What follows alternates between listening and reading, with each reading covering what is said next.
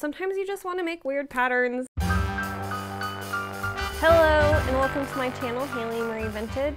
Today I have a fabric and patterns haul for y'all. Wow, that rhymes, how fun. I currently have a bunch of construction workers right outside my building looking in, so I'm gonna be probably extra awkward this video. First, I'm gonna start with fabric, then some patterns I bought on Etsy. So these ones are ones I bought with a lot of intention. And then this stack here is the last stack, I think, of stuff I will have gotten from the South Carolina estate sale. I don't think I plan on getting anything else at this point unless something really wild is discovered. And there's some really interesting patterns in here. Let's start and jump into the fabric. First up, we have this vintage pillowcase. It's nice, it's fine. I just always like the quality of linens that are that old, so I buy them to use for other things. Next up, we have this really nice quality black fabric. I bought this with an intention for a project that you'll see sometime in the future here on this channel. It's just a nice high quality cotton. It's also from Style Maker Fabrics. For anyone who remembers, that's where I went on my little retreat with. And then I also got, the main reason I picked up that black fabric is I was already ordering this little, they have like a remnant section, and it had this little bat fabric that kind of matches some of the other spooky fabric I've bought, so I'm excited to sew this up in October. Next up, this was an unintentional buy from Mood. Oh my goodness, it's unfolding. This is a really gorgeous striped and velvet flocked fabric. I love flocked fabrics, and there's not very many I see modern day that I really want to buy and make something with, because a lot of them are kind of cheesier for me. But I felt like this one was really sophisticated and I could make a really beautiful and sophisticated dress with it. Next up, I'm hoping, oh yes, it catches on camera. Look at this. This is a chiffon sprayed sparkly fabric from Mood. I will link it down below. I bought this for a very special project I have planned, and you'll see, I think in early May is when it's on my calendar for, assuming I successfully create it. But yeah, I'm excited to show you guys this project, and I absolutely love this fabric. It comes in a ton of different colors. Next up, we have, I think the next few fabrics, or the last few fabrics, are all from Rose Does. She lives close to me, and I went over to her sewing space, and she was lovely enough to give me some fabrics from her stash. First up is this lovely border print. In her words, she said, "I'm not twee enough for this, but I think you are." So here we are. I think this is really cute, and I'm excited to just make it into a gathered skirt. And then same with this guy. I really like the tones of this. It's very 70s, and so this I will probably be making up until a gathered skirt, or depending on the yardage, I might make it up into some pants. I don't know, we'll see. She also gave me this knit. She's been encouraging me to venture into the world of knit fabrics, which I'm not super excited about, but I do really love this knit pattern, so I'm gonna give it a go at some point. Next up is this Gumberg rayon lining from Mood. I picked up this to try to match a project that I'm not happy with its match, so then I picked up a different type of fabric. I'm just keeping this in my stash. Lining's always useful to have. Next up, I'm very excited about this. This is also from Rose, and it's this really beautiful denim with these little printed flowers. She said it was part of the fabric stash she inherited from, I believe, her grandmother, and I'm really excited. I already know what I'm making it into, and I can't wait to show you guys. I think this project will be coming in June. That is that one. Now I'm trying to plan projects out, as you guys can maybe see. Usually I'm like, I don't know what I'll make this with. This guy here is this really cute polka dot kind of satiny fabric, and then this guy here is the last one from her. This is a really beautiful purple stripe, and the stripes have some green and teal on them as well, and I really like them, and I will be planning on making this up into something. I forgot to put on lip stuff, and since I did a full face of makeup today, it means my lips were probably disappearing for the fabric portion of this video.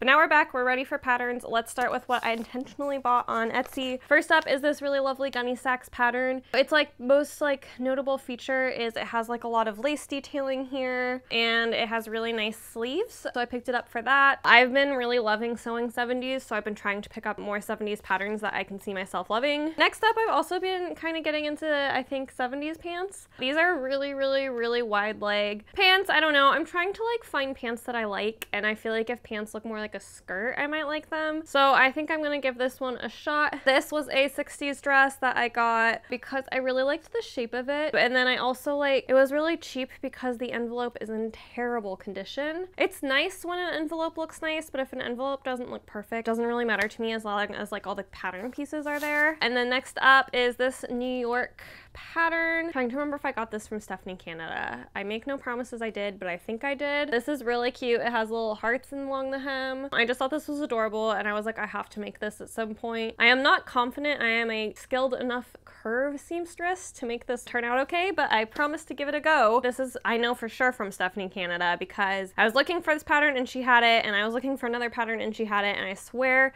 she always happens to have the patterns I'm looking for in my size. So definitely go and check her store out. I will link it down below, but this one is this really lovely, it has like a petal shaped bodice. It just has a lot of really interesting bodice options. I don't feel like you see that often. So I'm pretty excited to make this up at some point. And then this is the other pattern I got from her that I was actually looking for. This is a pair of wide-legged pants, and then I also really like the skirt and the blouse. I liked everything about this pattern and I think it'll be really useful. Next up, we have a simplicity pattern. It kind of looks gunny sacks-ish, so I picked it up. There's specifically like this little pin tucked one that looks kind of gunny sacks, as well as this guy here. Both have pin tucks. This I picked up at the thrift shop at some point. I mainly picked it up for the cropped top, but I'm also willing to give the shorts a go. I have a tricky time with shorts because of my butt. There's shorts, pants, and there's a long sleeve button up. And then we have this Easy McCall's pattern. It's just this like crisscross back tank top thing that I think is really pretty and would be pretty easy to make with like scraps. It also has some elastic shorts and pants that I want to try out, so I'm excited about these. And then last, we also have a actual gunny sacks pattern. This one has mutton leg sleeves.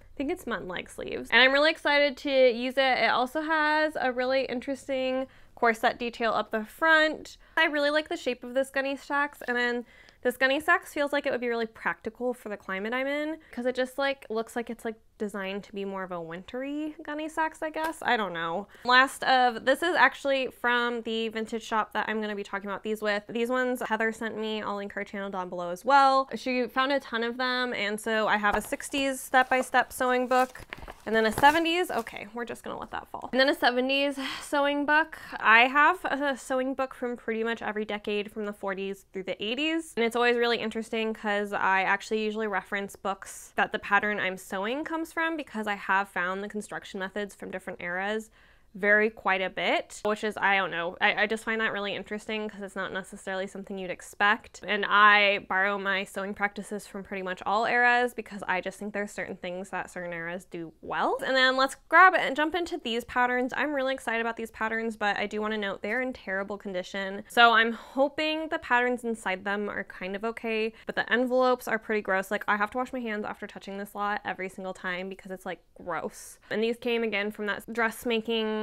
factory estate sale I went to way back with Stephanie Canada and Drew of So Drew. I will link everybody down below. But yeah, Heather sent these to me. I'm very excited about them because, like I said, there's a lot of unique patterns that I maybe normally wouldn't spend the money on. So this first one I wanted because the sleeves are really, really interesting. The sleeves are just like kind of weird and pleated. I can't even really say that I like them, but I want to see what they look like, which is like really dumb, but I don't know, I'm really curious. Next up, I really like this pattern. I actually have a dress that I think could have even been made from this pattern. I basically like, it's a gored skirt, and then it has like this sideways, it looks like it has some good stripe play options essentially in it. This one here is like a nice little shirt dress. I like the kind of fake button front thing it has. I don't have anything with that detail. And then I also think I really like the shape of this skirt. It looks like it's gathered exactly the way I like. And then it has 3 different sleeve options that I think all look great. It has what looks like a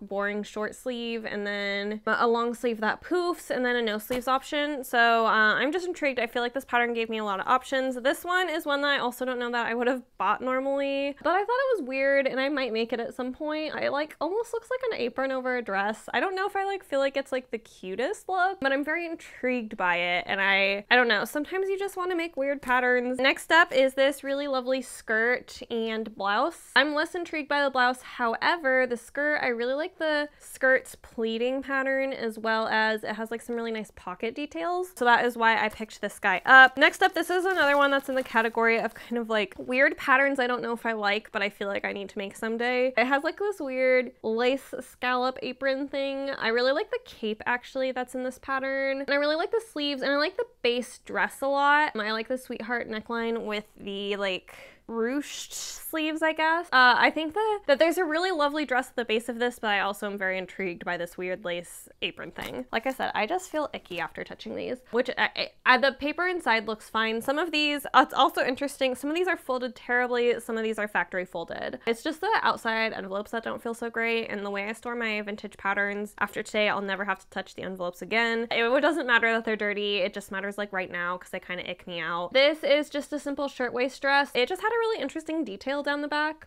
that I'm intrigued by. If you're gonna make a shirtwaist dress, make one that like intrigues you, because I find them honestly horribly boring. So that one at least like has a detail that I think is interesting. Next up is, I really like, there's a few different variations of this. I like the buttons down the side variation that would then be really easy to slip on and off. It also has like a button detail here, and so it looks like, and then it also has a really cute wrap belt detail option, and it also has a really interesting like kind of boat neck. Excuse you. Hi, are you angry at the birds? Yeah, are you angry at the birds? Okay, well get out of here and don't bite any patterns, please. Mwah. Go on, run along. Run along. There you go. Next up, this is actually, should look familiar to you. I actually have, like I have this made up, and I don't really know how that works. Like if they got sent the exact fabric to make up these patterns for testers back in the day. If anybody knows why I have an outfit that's the exact outfit of this pattern, like they came from the same dressmaking shop, I do know that, but like, did they actually make the dresses that are on the fronts of patterns? Because that's just like really interesting to me, because that had never occurred to me. So if anybody has that knowledge, let me know down below because I'm super curious. Next up, I really like this dress. It has a really interesting like crossback detail. I also really like this kind of like peep neckline, and then it also has ginormous pockets, which who doesn't love that? I don't know why you're so angsty.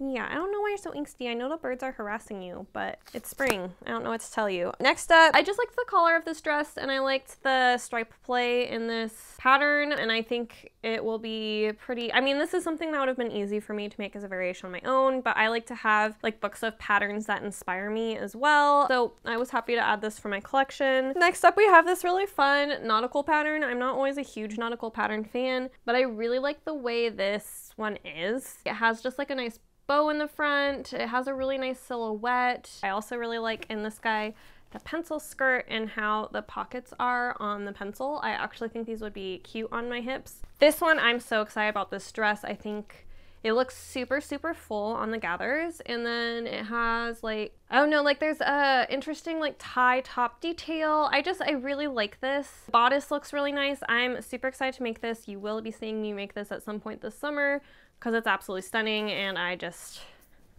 love it. Next up, we have this really interesting dress. I like can't totally tell. I think it's a pencil dress with an overskirt, but it also might just like kind of be like a weird cape thing at the back of the skirt. I don't know. It's just very interesting and I am excited about it. This is one of the ones that like is folded terribly in here. Like it is so thick. This is a thick boy. As opposed to like all the ones that are thin, I can tell are factory folded. It's just funny because I can tell exactly what ones she used. I'm actually wearing a dress I believe that she made. This one is so cool. I'm so excited about this one. It has really, really interesting and scary looking pleat details along the neckline and along the dress. I will definitely be planning on making this in the winter, assuming all the pattern pieces are in it. It's in really rough condition. I'm really hoping there's still enough pattern here for me to make this up. I do feel very scared of it at the same time with all of those pleats and gathered things, but it's just so interesting. I've just never seen anything like this, so I will be making it and I'm very excited about it. This is just a, I don't know what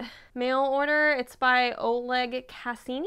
This is a really interesting pencil skirt. I really like the way the like dresses. It reminds me, I think her name's Joan in Mad Men. I have not watched Mad Men in a while, but the secretary. This feels like something she would have worn. I think it's really, really lovely. And I'm maybe willing to take a chance on a pencil skirt slash I can always make this a gathered skirt. You've seen me do it once, you'll see me do it again. I also have this really cool Vogue Coutier. Wow, couturier.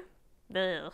It has like this interesting like pleated side detail. It has this like matching cape thing. It could be strapless. This is another one that I will give a pencil a gander, but also because it has like a directional thing happening that kind of requires a pencil. But if I really liked the bodice, I could definitely just attach it to a gathered skirt. But I'm just, oh, it's so pretty, and I'm really excited to make this one up, and I really love the illustration of the front here. And last, I am so excited about both of these. Both of these are Modes Royale.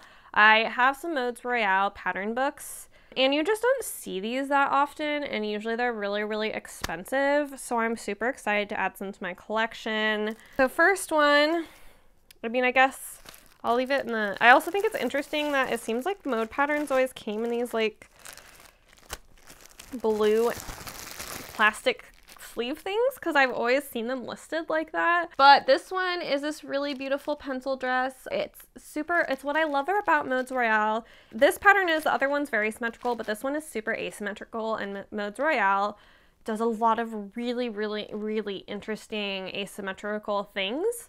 I actually, the Closet Historian, she does some like magazine books where she shows some of her vintage magazines. If you're interested in that, comment down below, because I have 2 or 3 Modes Royale pattern books, and they are some of the most stunning things I've ever owned. If you would be interested in having me flip through it and talk about it, I guess I'd be super open to that. It would be weird and different for me, but I think it could be really fun, and I want to definitely share like how cool those books are with everybody.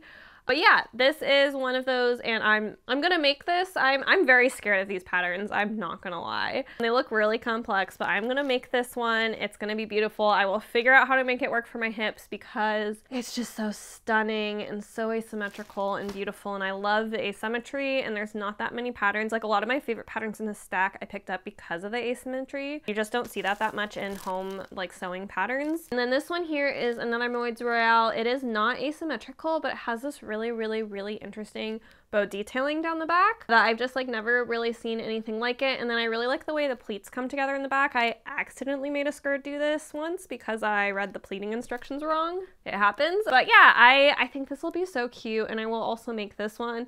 This one feels much more accessible to make. I think this one will be the one I make first, as opposed to the other one that makes me like, just thinking about it honestly makes me nauseous, because it's like such a scary looking pattern. I mean, honestly, there's some in this stack that are just super scary and super intimidating, but I'm really excited to like challenge and grow off of them.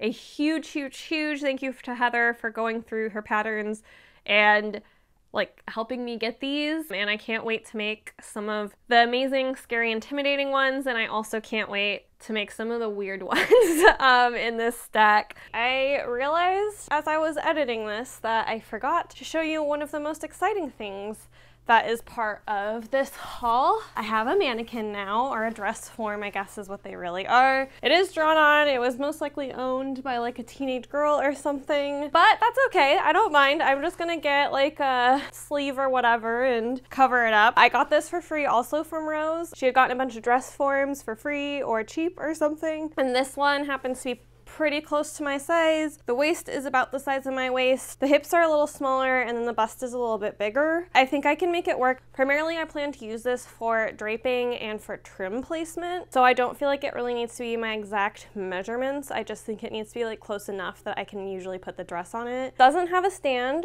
so I'm going to check and see if I can buy one on Amazon or something like that. And if not, it'll be pretty easy to make a dowel and like a heavy enough base for a stand. While this is pretty heavy, I'm pretty crafty, and I feel pretty confident that I can make something work for this guy. But I am very excited. So great. I was literally about to buy one, and she was like, wait, don't do that. I have extra. And now we will hop back into the normal video. Thank you so much for watching. I hope you guys enjoyed this video.